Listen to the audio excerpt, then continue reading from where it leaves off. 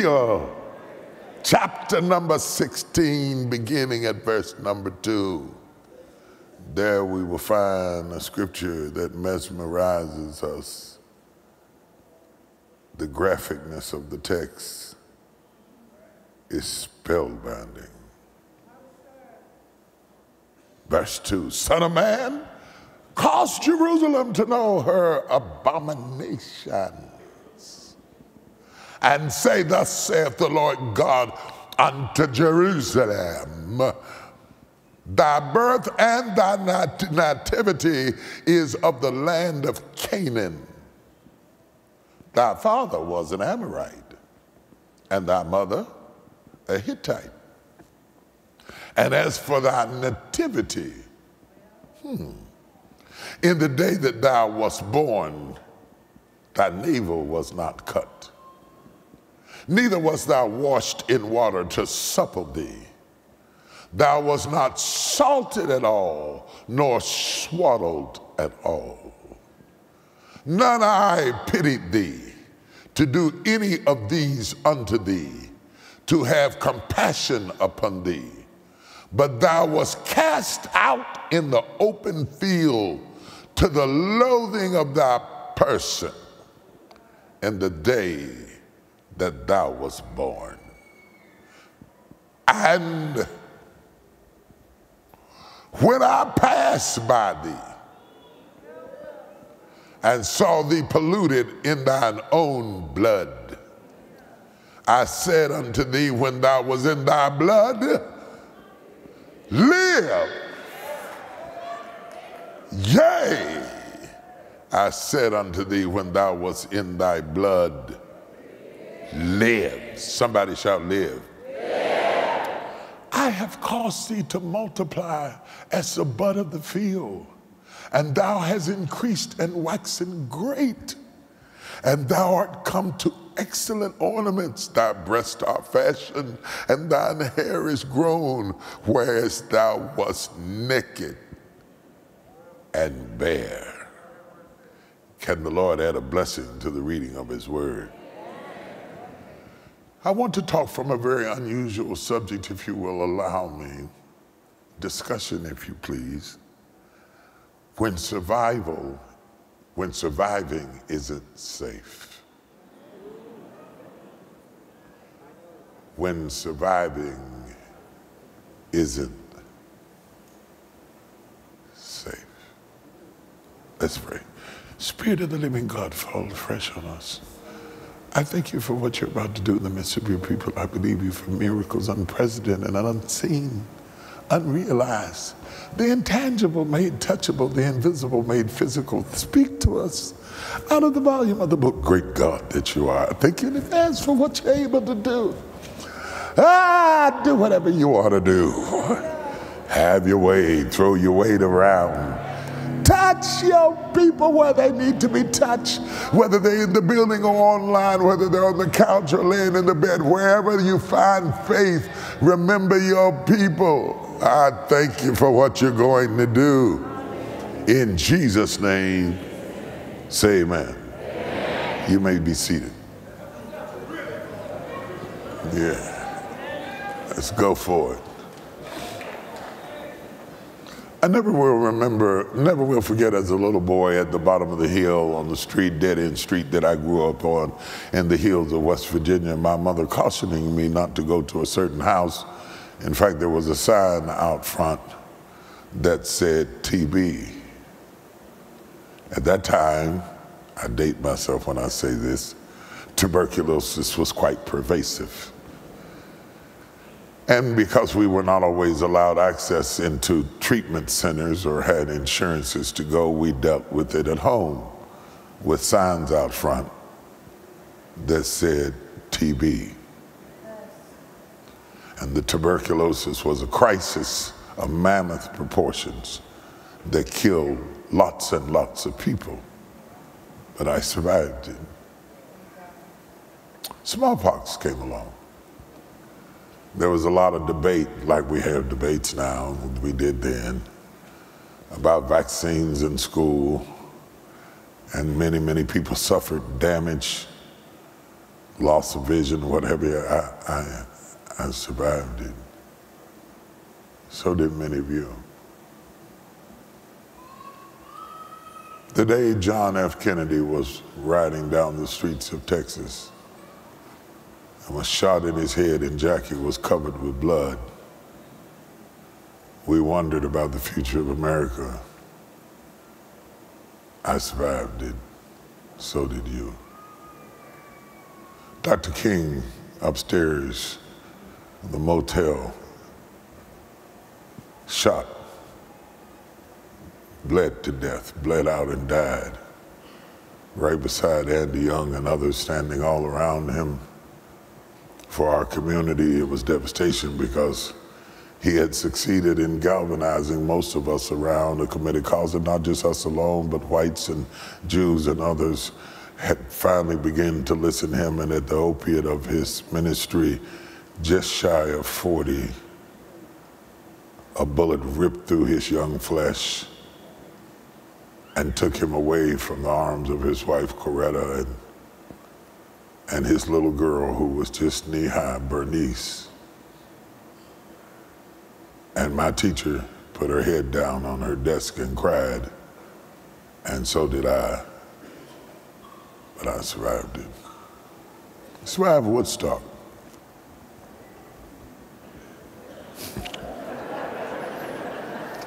I won't describe it, but I survived it. Survived the Vietnam War. Cassius Clay turning into Muhammad Ali, locked in jail in protest to a war that now we realize he was right about.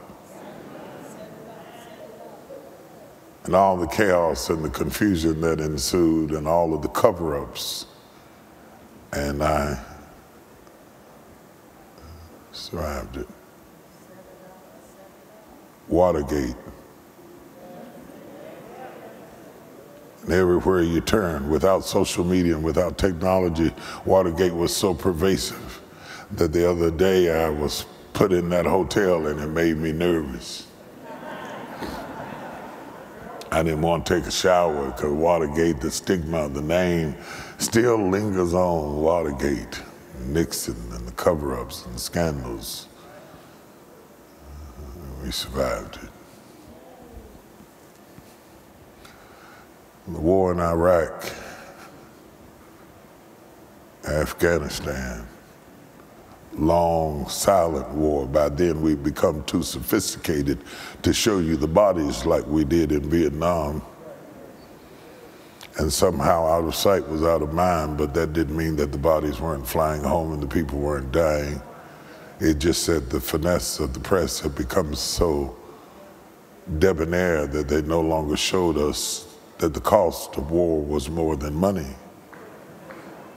It was the sons and daughters of Americans whose tables remain empty. Though our headlines have moved on, they still grieve, but they survived it. Had moments in my personal life so devastating, I wondered if I would crawl through it. I remember at the height of my mother's illness, and we were trying to build this sanctuary, and rushing between the hospital and the church and preaching on the road and writing Maximize the Moment while she was dying. How ironic to write Maximize the Moment while somebody's dying.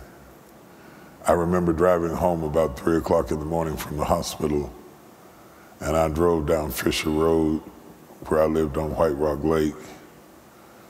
And I thought, maybe if I just drive on into the lake, I won't know how this ends. Because I didn't think that I could take that level of grief. And I thought, I just won't know what happened. But I survived it.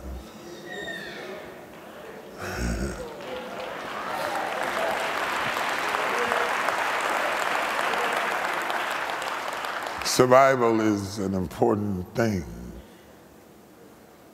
I sat in the hospital room with one of our members whose son drowned in Joe Pool Lake, and his corpse was laying in the bed, and I sat in there for 2.5 hours listening at the father scream and watching the boy's body grow colder and colder. And he kept asking me why. I just lost my mother and now my son is drowned. And I have become too wise to answer life's questions. I no longer feel obligated to come up with simple, ridiculous answers to mammoth pain. Instead, I chose to tell him, don't worry about why. It may be eternity before you understand why. Focus on surviving it.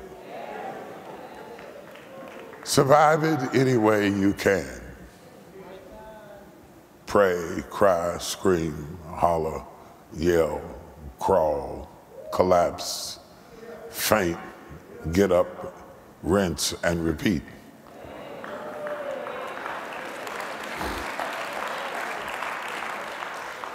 But the only thing I ask you to do is when life hits you in the gut,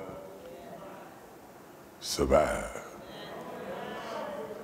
When they say you won't make it, cry if you must, but survive.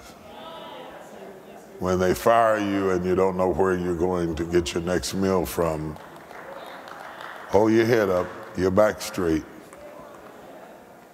and survive. I remember when they shut down the plant and we had 2 children, and I walked across the parking lot trying to get all my tears out before I got home to you. And I didn't know how in the world I was going to be able to feed my family. But I was determined to survive. If I had to dig ditches, and I did, and if I had to cut grass, and I did, and if I had to start a grass company, I did. But I survived. To be a survivor is an important thing. If I drop the mic, there's not a person in this room that doesn't have a story that they could tell about the hard places in their life. They had to survive. There are people in this room who have had cancer. They've had the terror of going in the doctor and listening at the doctor say, it's cancerous, the biopsy has come back positive, and they wondered if they were going to die, but they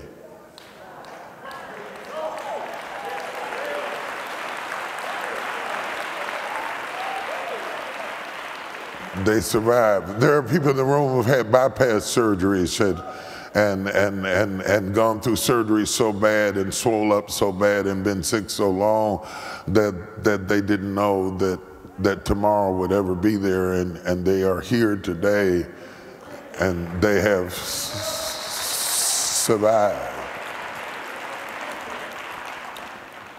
There are people who have been cheated on, betrayed, heartbroken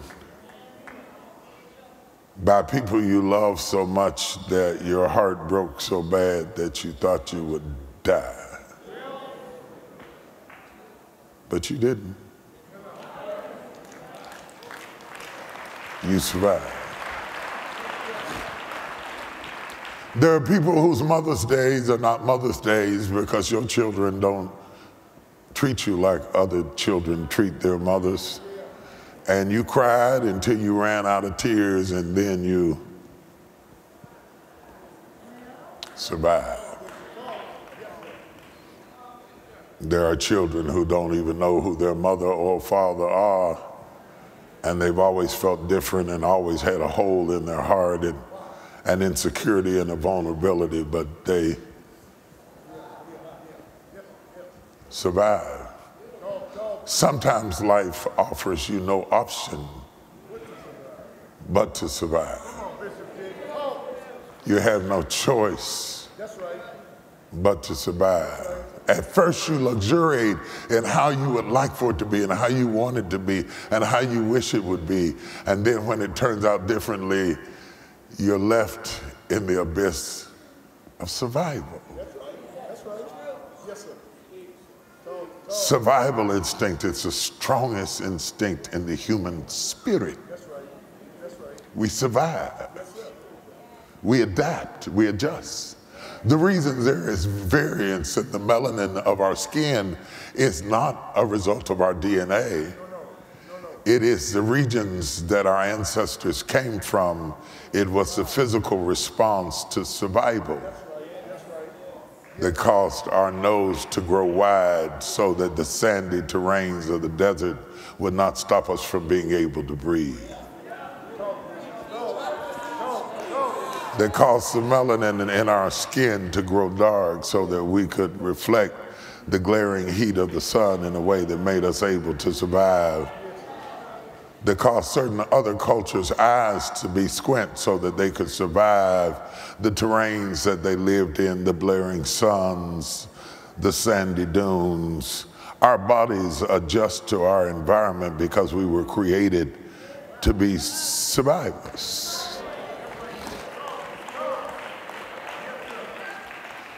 In the text before us, it is a bit, can I just talk a little bit? It is a mosaic, as it were, of so many different things. It is perhaps one of the most horrific metaphorical descriptions that any prophet ever pronounced against any people. When you visualize the text, it is graphic, it is poignant. It is an R-rated scripture, not because of its sexual content, but because of the magnitude of the graphic depiction of blood and gut and bowel and birth, suspended between life and death. God uses this graphic expression to have a conversation with his people, Israel, to talk to Jerusalem specifically about their birth. It is not a lovely birth. It is not a glorious birth. It is not the birth like the baby on the Gerber bottles. It is not a birth. It's not even a birth like Jesus, lowly, but in a manger, surrounded by a loving mother and father and lowing sheep and cattle, and yet it was a nativity scene. This is the nativity that nobody talks about it in the text. You will notice the word nativity points to the fact that this too was a nativity scene. No swaddling clothes, no mangers, no animals, no beasts. No, this is a nativity scene of depletion and rejection and turmoil. The definition of nativity, by the way, is not just birth, but the process of or circumstances of being born, the circumstances around the birth. It predicts for us the scene and the setting of birth. Sometimes God bursts the greatest things in the worst places. Void of prenatal care and love and touch, we are born in environments sometimes without touch or love or nurturing or supplements or kindness or affection. The warmth of a mother's breast, the supply of the milk from the breast, nourishes the body but forever bonds the baby to the mother. None of that is there. When Mary stuck Jesus' mouth to her breast and fed his mouth her milk, she later would drink his.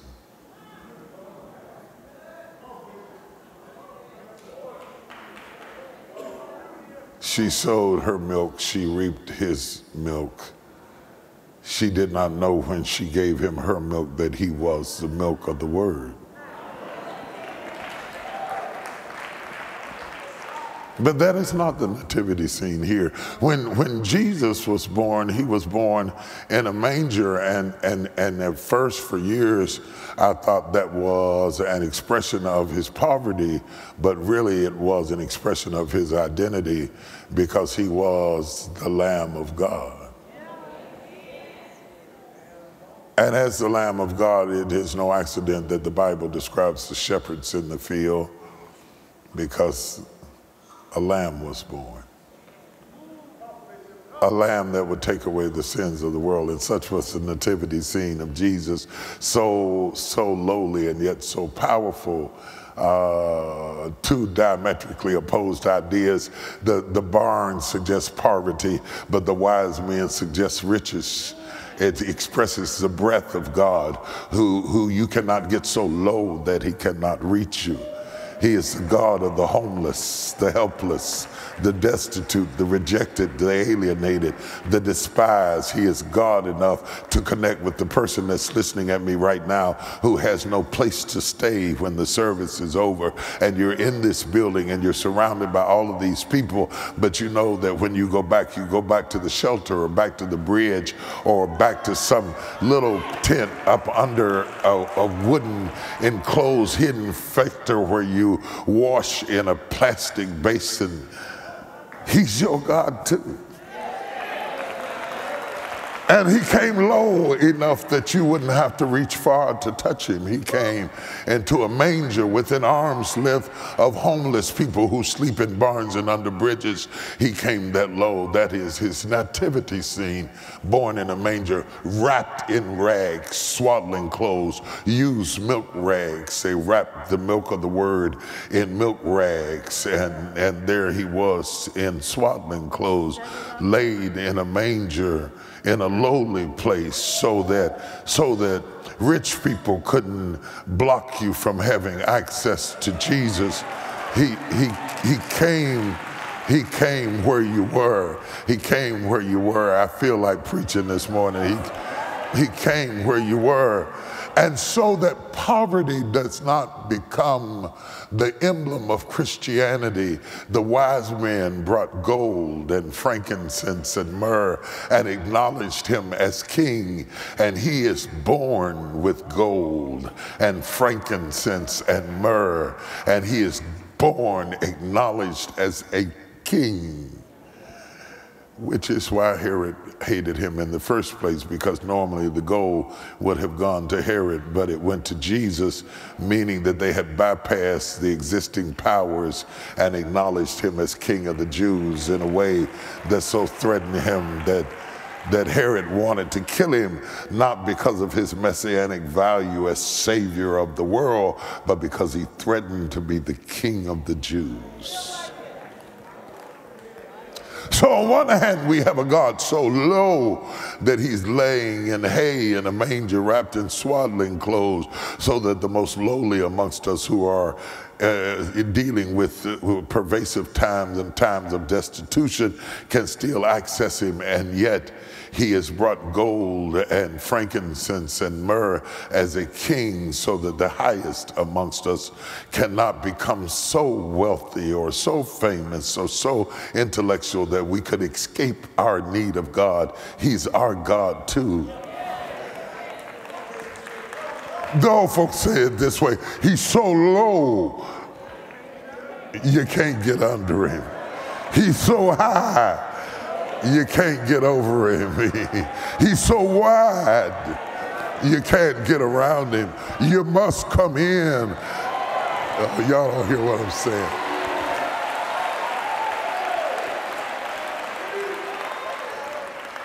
I wanted to spend a moment on the nativity scene because juxtaposing one against the other becomes fascinating to me, because on one, while he was surrounded in impoverished elements in one way, riches in another, he was not denied the maternal love of a mother and the care of a father, which is not the case in the text before us today, because the real riches of a baby isn't gold or diamonds. What will a baby do with gold or diamonds anyway?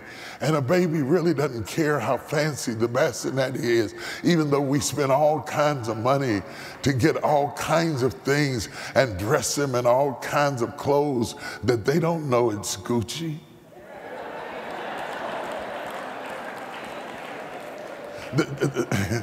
The baby doesn't know he's wearing Yves Saint Laurent. That's why he throws up on it. He doesn't really care about that.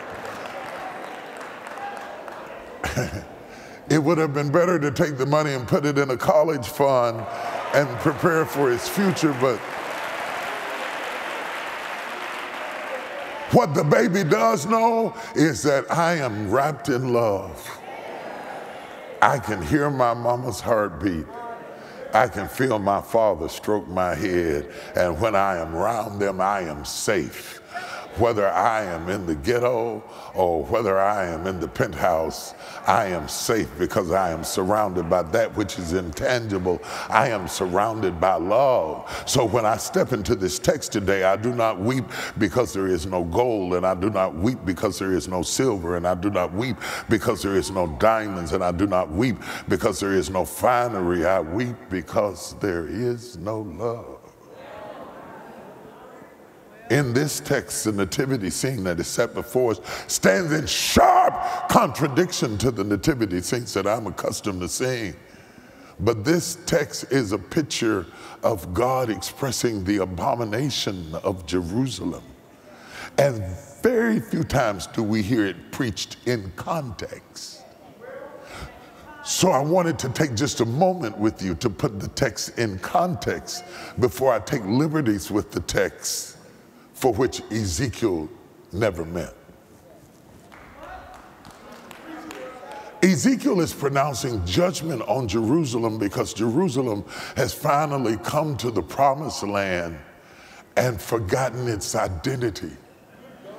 And I talked last week for just a moment about how important identity was when I talked about my last name was Jakes, and Jakes was German, and I'm not German, which means I have no last name, which means I cannot fully point to a lineage without DNA. My name does not define my DNA. The two things do not match, and that is a cultural dysfunction that we have not studied the ramifications of because we have not deemed it important enough to provide Yale research to what happens to a people who not only lose their ancestors, but lose their identity.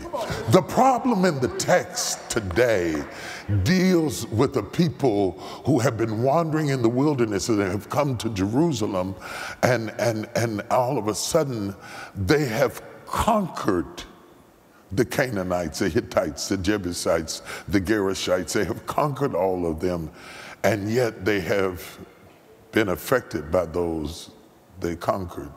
They have conquered their country, but not their culture.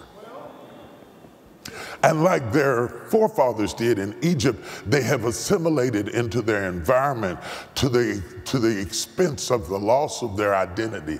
And I thought it was important to share with you that when you are always adapting to the culture, little by little, you are eroding your own identity. The desperate need we have to fit in, to be accepted, and all that we do to send out signals to the culture that we are one of them means that we are none of us. Anytime being one of them becomes more important than being you, you do not recognize that their acceptance is creating the erosion of your own identity. You know, if I were foolish enough to answer a question, I wore white shoes last Sunday, and a lady asked me on Instagram, what's up with white shoes? I started to answer and tell them I liked them. That's why I wore them. I didn't wear them because you liked them. I didn't wear them to find out if you thought I looked good. I didn't wear them to see if it was okay. I didn't wear them because all the men in the church were wearing white shoes. I didn't wear them to fit in. I wore them because I liked them. I thought they looked nice and I wanted to wear them. And if you want to comment on it, it's okay, but just know that your comment doesn't matter. I still have them. I will wear them again because I am not worried about fitting in with the standards of an individual that I have never met. And if you knew how little I cared about what you thought, you would have saved this opportunity to say something that was significant, because frankly, baby, I don't give a flip what you think about my shoes.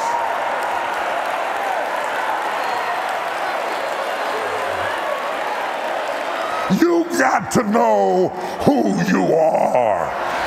And you got to know who you are even when other people protest your right to be unique and suggest that you have to live up to some unwritten standard that they have made for you to live by. I do me.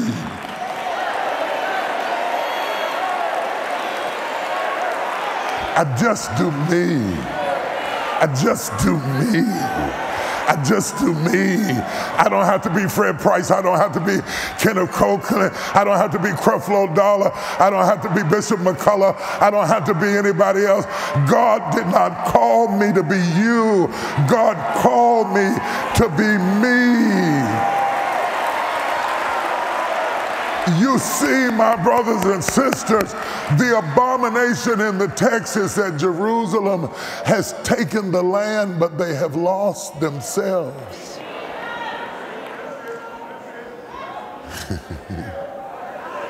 All of us know people who got a job and they changed them, who moved in a position and they changed their voice and their voice inflection. They start talking funny and start acting like they didn't know you even though they knew you last week. But just because you got a pay raise, don't go crazy, baby. They may take it back next week and you might need some of the people that you walked away from. Don't burn the bridge just because you got a helicopter. You may be back on the bridge again. The abomination with Jerusalem is that they have allowed themselves to be sequestered, to be snatched away culturally from who they were. And when the Bible talks about how they were cast out into an open field, it reminds them that their association with the people that they're dealing with, it was their custom to take babies who were deformed or different or they couldn't afford and leave them in the wilderness to be devoured by animals.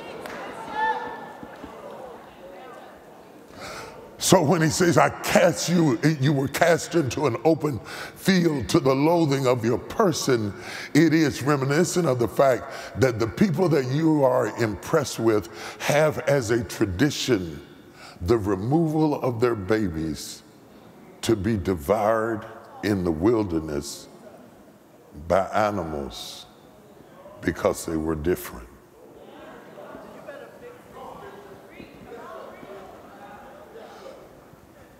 The loss of their identity has caused them to assimilate to the point that God is upset with them. And I believe that if he were to come today, he would be upset with the church. I believe he would be upset with the church because we are bent on living like, looking like, dressing like, walking like, singing like, performing like them, when we were supposed to be the head and not the tail, above and not beneath. And yet we are letting hip-hop and the world and other people decide who we are and how we are, and we no longer think we're cool if we're different, and we have been captured by those we have captured. That is the substratum of this text today. Can I deal with the reality of the text? I don't hear anybody talking about what the text really means. And God is upset because he has found himself asking the same question he has in Genesis. Adam, where art thou? I'm looking for you. Where are you? What happened to you? What have you come to that you have forgotten who you are? Have you mean you have endured so much pain that you're unrecognizable and you have turned in your nice for nasty? Where are you with your loving heart, with your giving heart, with your praying heart, with your worshiping heart, that you have imitated your sisters of heathen nations? And now you pride yourself on being cold. Where are you as men of God that you have turned into wimps and are satisfied to marry women to replace your mama? You call her mama and you call your house a crib.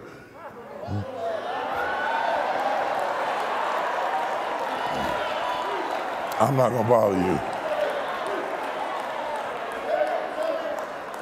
The text is gruesome and graphic, and preachers as a whole spiritualize it rather than deal with it, because if we deal with it in its graphic dimensions, the scene I see is horrific. I see a newborn baby, and I've been in the room when babies were born, and when babies are born, they're not cute. Anybody who walks in the room and sees your newborn baby when it first comes out your body and says, oh, how cute, they lying. They might be cute in a day or two. They might even be cute in an hour or two. But when they first come out, they are scary. They look like creatures from the Black Lagoon. They have all kind of different colored gook on them and sticky stuff on them. They look an absolute mess. They look like something only a mother could love. Now, a mother can love them. A mother can love them. But I look at them and say, oh. I love those nebulous statements that don't commit me to any particular decision. But a newborn baby doesn't look cute because birth is traumatic. Birth is traumatic, and right after they get through crying, they fall asleep, because birth is hard work, and they are bruised in the birthing process, and the mother is exhausted. They call it labor for a reason. It's a job to have a baby. Punch the clock when you go in the hospital, because you're going to be working, because the doctors, with all of their medicine and all their technology, cannot push for you, cannot endure pain for you. And if you don't have an epidural, you're going to experience the cause of childbirth in your own body. And I think God meant for us to feel the pain so that we would stop giving our children to their grandparents to raise, because they cost you enough that you wouldn't toss them around and throw them away so easily. The fact that we have numbed the pain, we have numbed the responsibility, because when you get through something, birthing something that hurts you, you don't let nobody take your stuff from you. You don't let nobody take it when it hurts you. When you went through pain to get it, when you had to go through hell to get it, it changes the way you see it.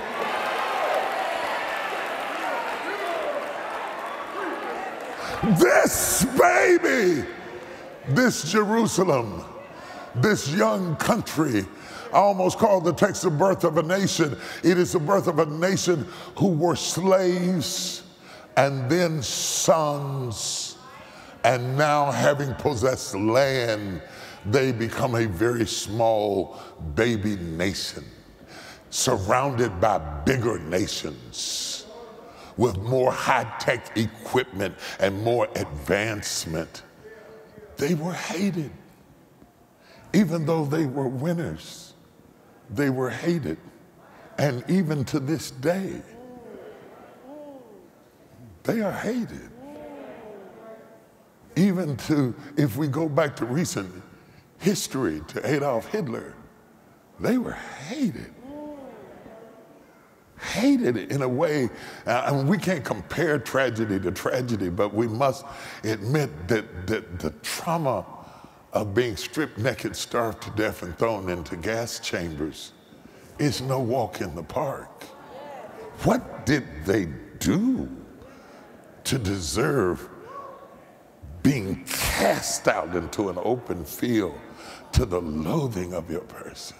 Now, let's not get it confused. This text does not deal with them being abused. It deals with them being neglected. It says nobody salted you, which was the custom in the day to heal the bruising and the trauma of what you've been through.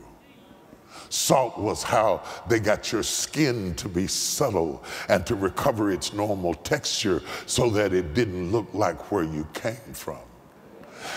And I know you survived, but some of you survived, but you still have where you came from stuck to you. You made it out, but it's still on you.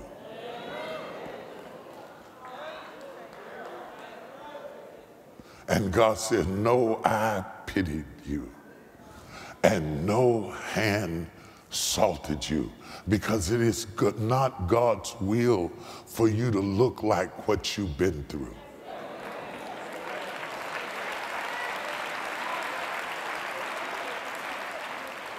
The placenta has escaped the vagina, the baby has been born, but the afterbirth is still on the child. And I wanted to ask you this morning, are you still carrying afterbirth? I know you survived and I know you're alive, but is what you came through still clinging on you? And that's why you come to church. You don't come to church to dance. You don't come to church to run. You don't come to church to leap. You come to church that you might be cleansed by the washing of the water of the word. Cleansed by the washing of the water of the word. Cleanse, cleanse, cleanse. Cleanse morally, cleanse spiritually, cleanse from old habits, old addictions, old cravings, old things that are out of control in your life. Cleanse from your idolatrous attraction to being like one of them. You came to get enough word that you could stand in the cognizance of who you are with full awareness that I am enough, whether you like me or not. You came to be cleansed from your incessant need to be accepted by people who really don't matter. They don't pay no bills, they don't pay your rent, they don't come to see you when you die, and yet you're trying to impress people for likes on a post, for friends on Facebook. And I came to wake you up that you need to be salted, and you need to be washed, and you need to be cleansed, because you have given too much importance to things that are not important and not enough attention to things that are important. And this is an abomination unto the Lord, that you have been birthed and thrown into an open field and no one cut your cord. You are still connected to your past. You are still feeding off of your yesterday. You are still talking about what happened last year and 5 years ago and 10 years ago. And how can you go forward when you're still connected with your cord? Nudge three people and say, cut me loose, cut me loose. Cut me loose, cut me loose, cut me loose, cut me loose, cut me loose. And if you won't cut me loose, I'll cut myself loose. If I have to be like an animal in the woods and gnaw through the cord that's holding me back to where I used to be, I got to get loose from what's holding me. I cannot let yesterday contaminate today.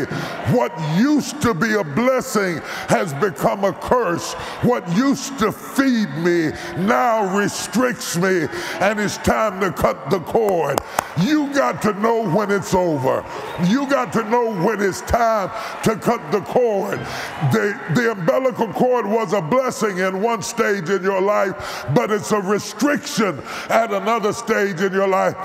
Now that I can breathe on my own, now that I can eat on my own, I cut the cord. And that's why some people don't want you to get better, because your dysfunction is their job security, and they want to keep you bound up and chained so that they can be important too. But if won't nobody cut you loose, gnaw through the cord, chew through the cord, pull through the cord. I want every person that wants to be loose in this room to make some noise.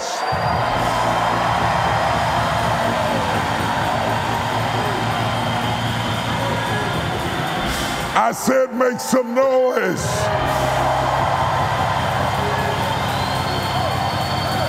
All right, we're going to be bold. We're going to be radical. We're going to get out of control in this place. I want you to know 3 people and tell them survival is not enough. It's not enough for me to survive. It's not enough for me to just make it through. It's not enough for me to still have this gook on me. It's not enough for me to not be salted and not be washed and not be cut. I'm tired of just surviving. I'm tired of just getting by. I'm tired of just going through the same old every day. This is a reckoning. This is an awakening. This is a revolution. I'm ready to gnaw through some cords that held me back. I need 30 seconds of crazy praise in this place.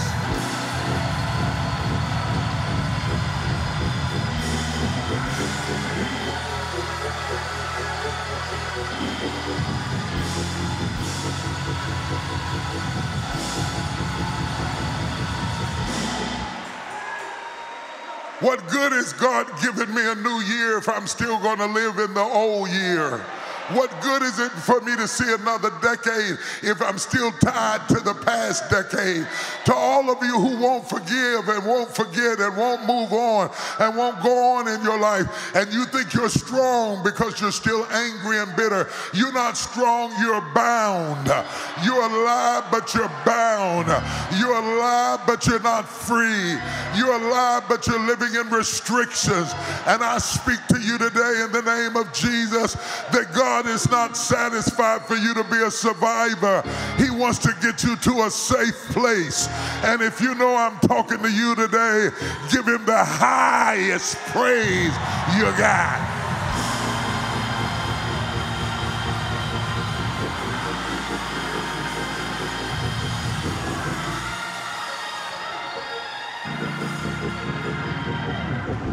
I want to make this practical so you can get it, because if I stay metaphorical, you'll shout off it, but you won't get it.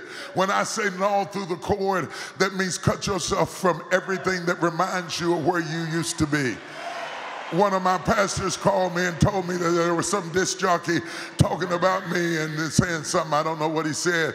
And I told him, I said, I don't care what he said, and I don't need to hear what he said. And he said, I'm going to tell you who it is. And I said, I don't care who it is, because he said all he said, and it didn't affect anything in my life. And I refuse to allow him to affect my life.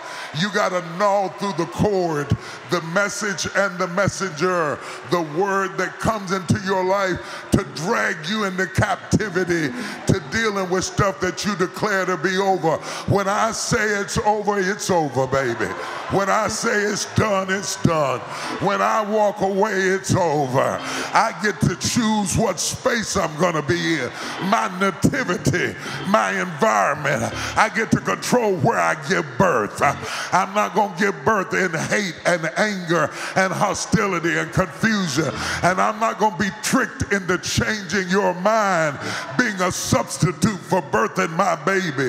What do I get if you change your mind? What do I get if you start liking me? I'm going to resist the temptation to make you my prize and birth what God put down inside of me. Somebody have this baby. Somebody go right into labor right now and birth this baby. Somebody's water ought to break in this room. The water of praise, and you ought to birth this baby in this room right now, because survival is not enough. Survival is not enough. You've got to get yourself to safe.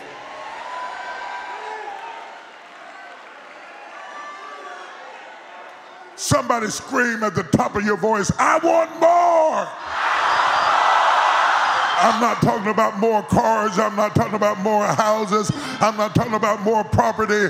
I'm talking about more liberty, more freedom, more creativity, more grace, more movement, more peace, more continuity.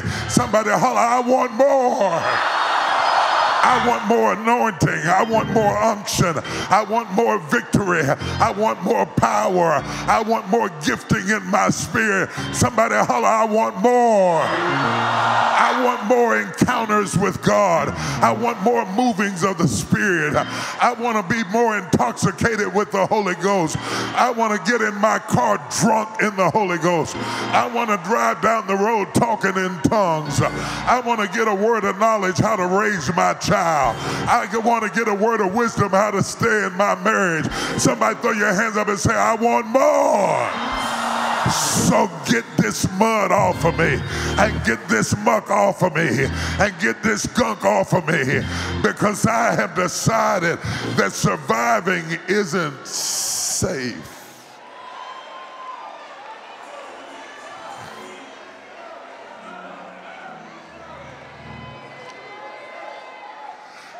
At no point in this text is the baby dead.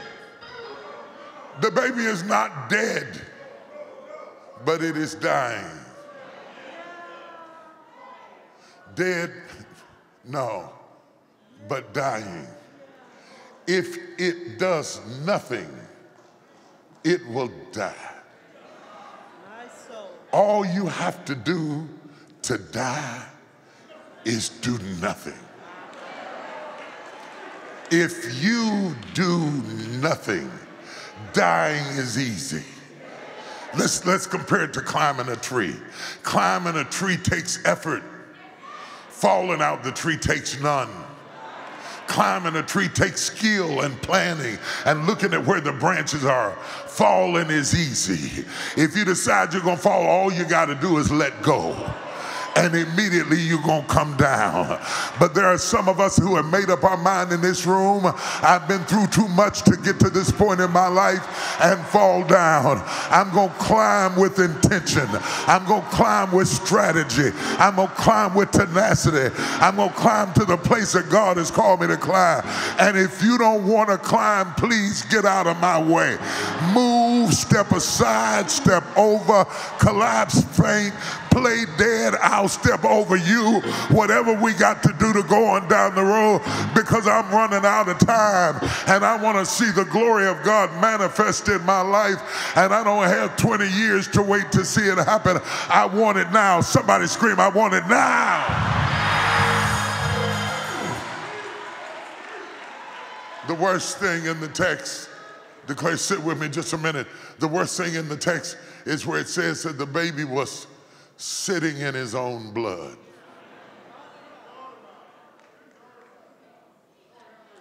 What a putrid image, to be sitting in your own blood. To be sitting in what ought to be sitting in you.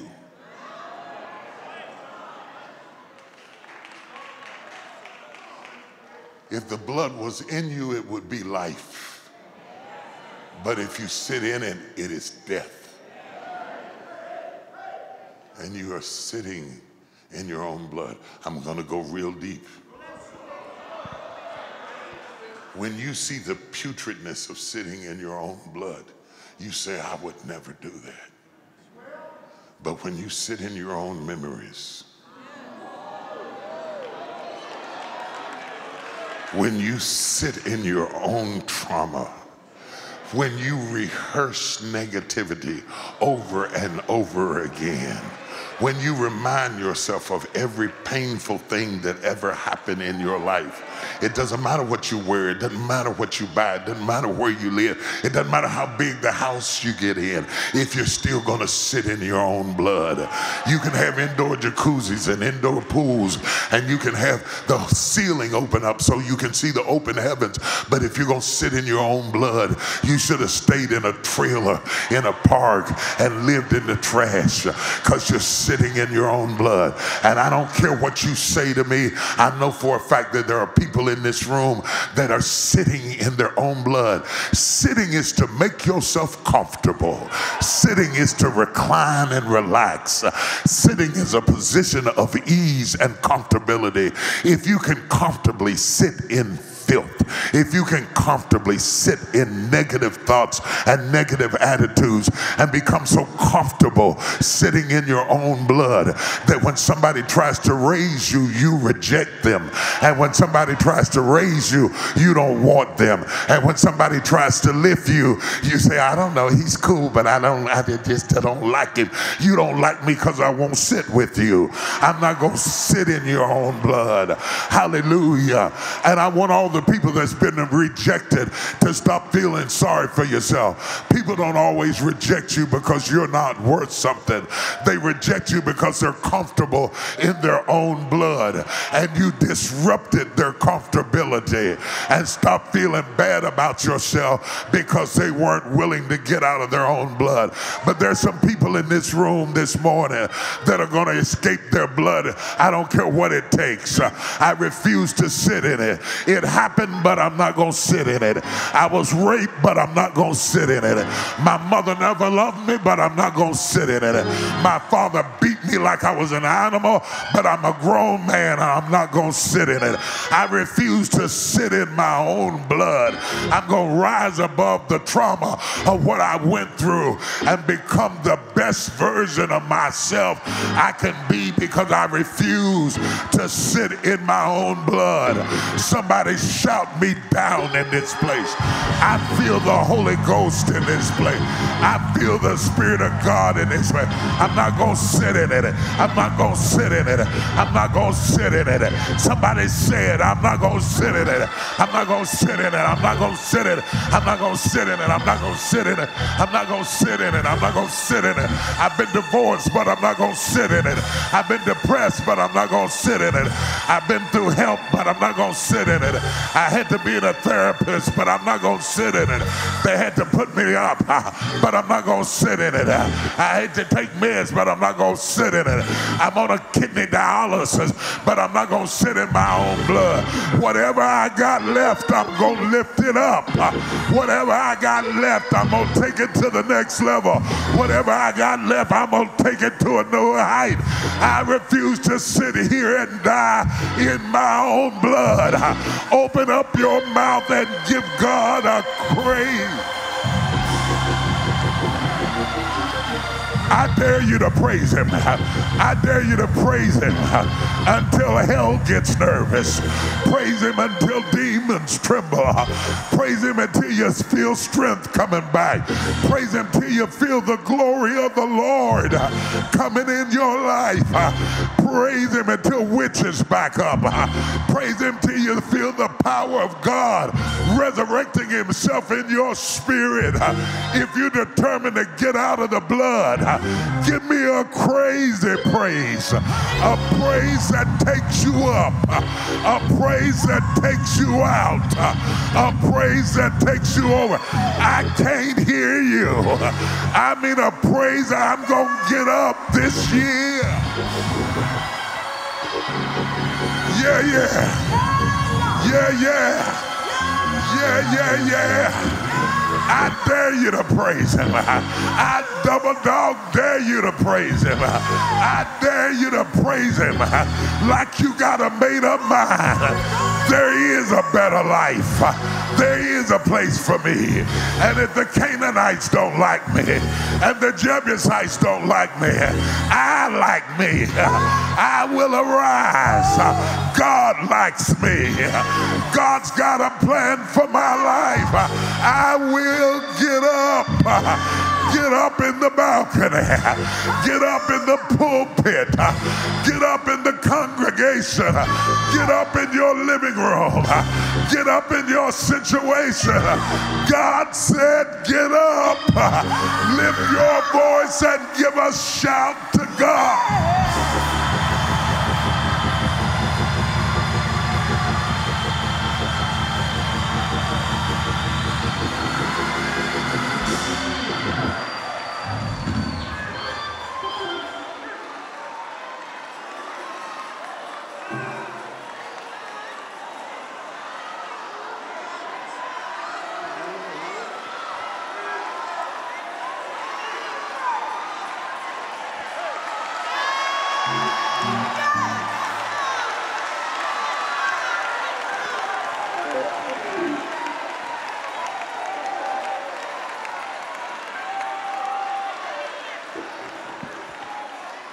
And so the Bible says that your father was a Canaanite and your mother was a Hittite.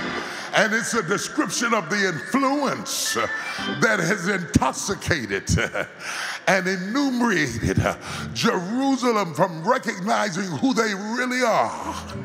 But the Bible said God still passed over you. When I read it, I thought, Lord, this is the second Passover. We often preach about the first Passover. And the Bible said in the first one, when I see the blood, I will pass over you. And the Bible says that when he passed over this time, he still saw the blood. But it was not the blood of the Lamb. It was the blood of your past. And when God passed over the blood of your past, he made up in his mind, I'm going to speak one word. I'm going to speak it over your life. And if I speak one word, I want you to come out of this. I'm going to speak one word. Somebody say one word. Speak the word only, and my son shall live. I'm going to speak one word. Somebody say one word. Speak to Lazarus, and he's going to come out of the grave. Somebody say one word. One word to pull you out of poverty. One word to pull you out of depression. One word to pull you out of fear. One word to pull you out of procrastination. One word will wake you up. God said one word over your life. Live. I don't care what you're going through, he said live. I don't care what happened to you, he said live. I don't care what they say about you, he said live. Open your mouth and shout live. Shout live. Till your gums tremble. Shout live. Till your liver quivers. Shout live. Till your feet start jumping. Shout live. Till you feel power standing up in you. God said live. God said live.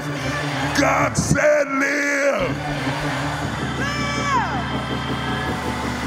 Live, live, live, live, live, live, live. Oh.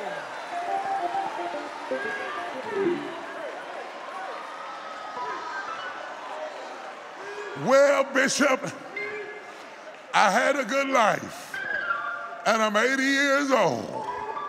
And you know how life is. It is what it is. I don't know what you're talking about. God said live. If you're on a kidney machine, God said live. If you've been diagnosed with cancer, God said live. If you're HIV positive, God said live. If the doctor's done all they can do, God said live. If you only got 3 weeks, God said live. If you only got 2 friends, God said live. If you're living in a house by yourself, God said live. If you have to hug yourself, God said live. If you have to take yourself out to dinner, God said live. Whatever state you're in, what did God say? Live. What did God say? Live. What did God say? Live. What did God say? Live. What did God say? Live. What did God say? Live. What did God say? Shout out of your mouth.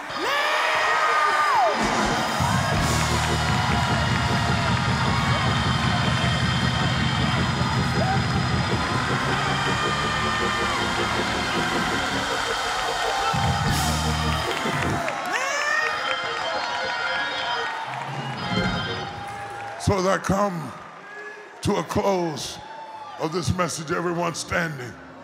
Everybody's already standing.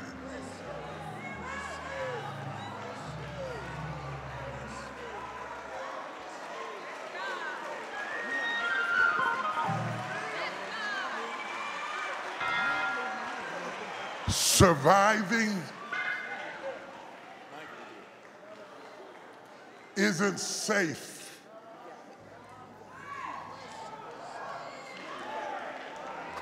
If I gotta sit in blood, it's not safe.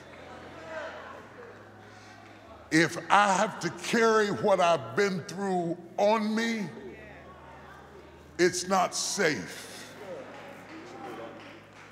If I carry what I've been through naturally,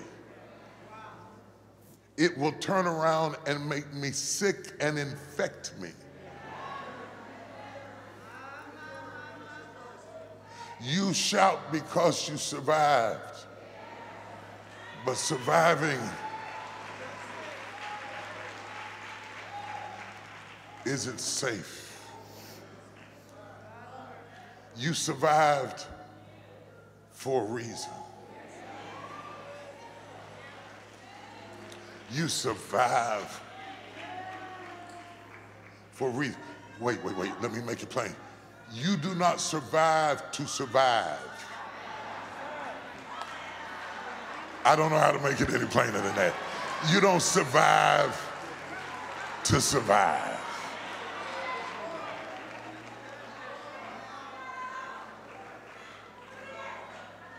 I want to free you from survivor's guilt. Because you made it and somebody you love didn't. And you keep saying it should have been me. If it should have been you, it would have been you.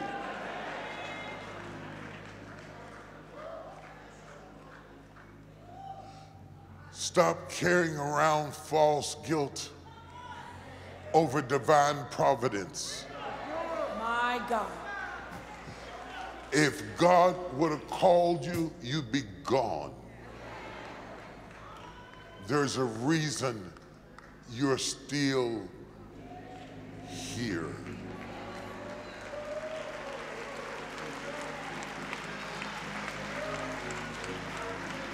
Listen to this real good. Any people who have been oppressed for a prolonged time in anything, whether you've been abducted, whether you have been through rape and abuse, whether you have been through a terrible history, a terrible relationship, an abusive job, survival starts to look like success.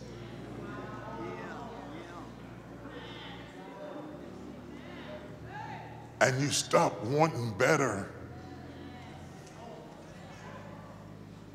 You become content just to survive. And I understand the trauma you have been through has made you delusional to think that survival is success. Survival is only transportation to success. You survive for a reason. You survive for a purpose. You made it out of the hospital for a reason. You made it out of the psych ward for a reason. You made it out of your trauma for a reason. And if you just get here and say, I survived, that's not safe.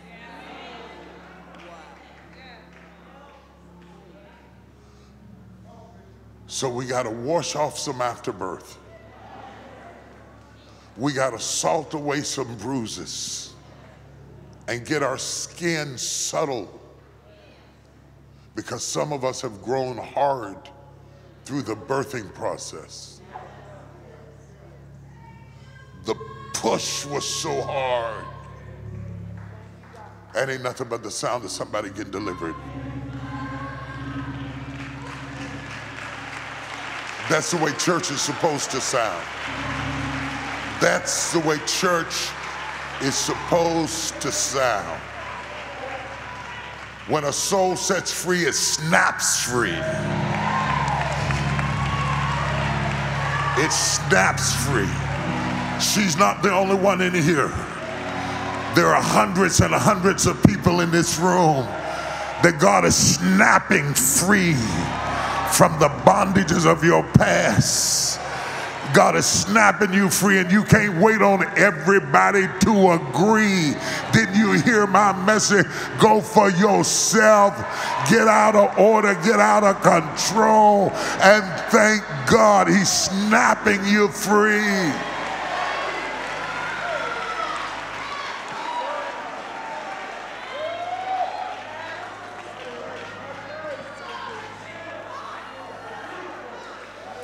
It's not safe to get healed and not be whole. The one man returns back to Jesus because he understands that being healed is not enough. In the arms of the priest, he is healed, but in the presence of Jesus, he is whole.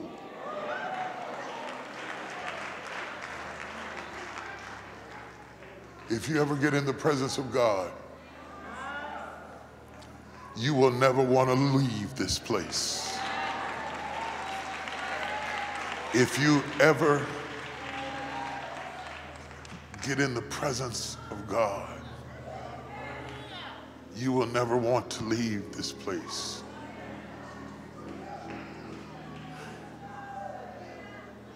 God is saying, live to you. All online, all on the internet, all across the waters, all across the sea. God said, live. Surviving isn't safe. God said, live. I know you've been hurt, but God said, live. I know you've seen some painful days, but God said, live. I have too. I have too. But God said, live. God said, live. God said, live. God said, live. And I have learned that I have to be intentional about living. It don't seem like it would be this way. It seems like living would be normal. Go ahead and do you. It seems like it would be normal to live.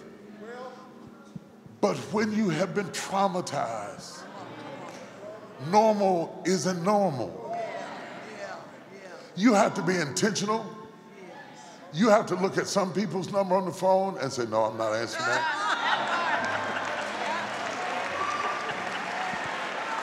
No, I'm not answering that.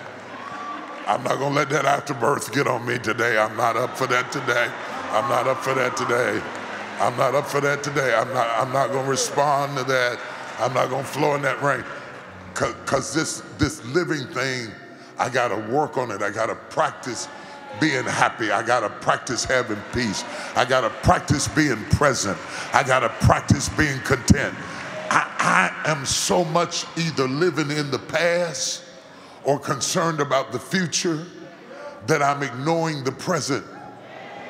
And if you ignore the present long enough, you will lose the present, reaching for the future. And what good is the future if you've lost the present? Surviving isn't safe.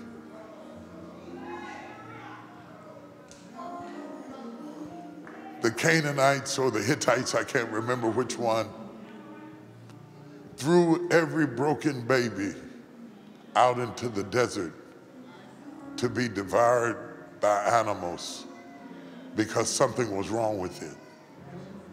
But Jesus said to babies who have something wrong with them, I won't throw you in the desert. I call you to me. And I will not set you up to die in things you can't wash off. I passed by you and I said, live. And even though Jerusalem was small compared to its enemies, even though Jerusalem has been attacked continually and unrelentingly, it has survived. there will be many attacks. That's what life is. And being a Christian doesn't exempt you from life.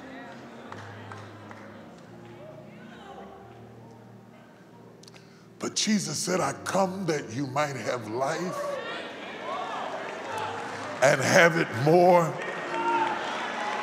abundantly. This is the will of God for you people. Jesus says the enemy comes to kill, steal, and destroy, but I came that you might have life and have it more abundantly. Going to church don't give you life. Singing in the choir don't give you life. Dancing and jumping because the music's good don't give you life. Life comes from a vibrant, personal, intimate relationship with Jesus Christ.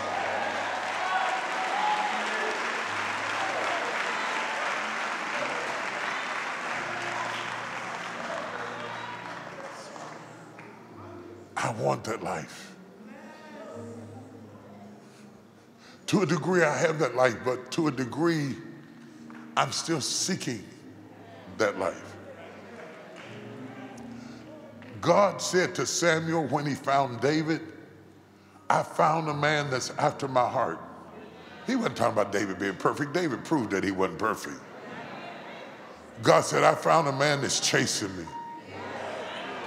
He's after my heart. He's wooing me. He's courting me. He's dating me. He's longing for me. He's craving for me. He's after me. He's singing me songs. He's writing me poetry. He's dancing on the mountaintops in the early morning dew. I tell you, this dude is some kind of special. He's making up songs. He's killing his lions and his bears and writing his poetry and courting me like I'm his chick on the side. He's after me. He's wooing me. He's blowing me kisses, and I am going to promote him because he's a God chaser.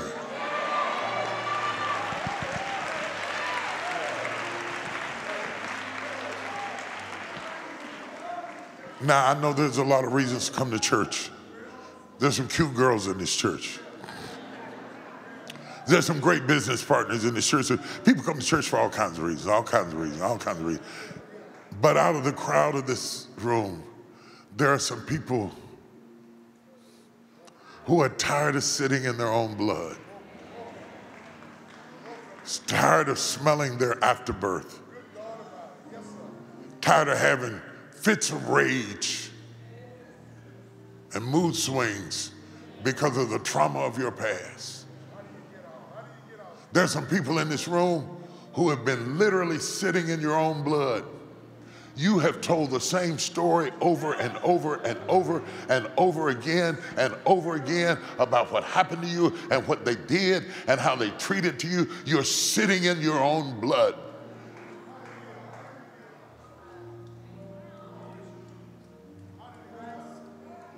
It's tormented you. It's making you sick. If you sit in blood, it'll make you sick. The same thing that gave you life on the inside gives you death on the outside. It's a pool of infection. It attracts diseases. It'll tear up your family. It'll kill your marriage. It'll pollute your ministry. It'll disturb your mind. All you got to do is sit in it. I want 1,000 people who make up your mind this day, I will not sit in that blood another day to rush this altar.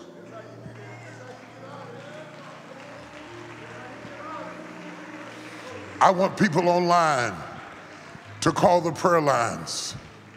I'm tired of sitting in my own blood. I'm not just going to be a survivor, I'm going to get to safe. I'm going to get to safe. I'm going to get to safe. Surviving isn't safe. Surviving isn't safe. Surviving isn't safe. It's not safe for me. It's not safe for my mind. It's not safe for my emotions. It's not safe for my well-being. It's not safe for my mentality. It's not safe. It's not safe for me to live my life the way I lived my life. It's not safe. It's toxic. It's dangerous. It's detrimental. I don't have a drinking problem. I got a sitting in blood problem. I don't have a drug problem, I got a sitting in blood problem. I don't have a relationship problem, I got a sitting in blood problem. But God passed by me today. God passed by me this Sunday morning at the Potter's house, and he said, live. God passed by me and he said, live. God passed by me and he said, live. Whether I got a job or don't have a job, God said, live. Whether I got money or no money, God said, live. Whether I live in a house on the hill or a barn at the bottom, God said live. And I need to learn how to live.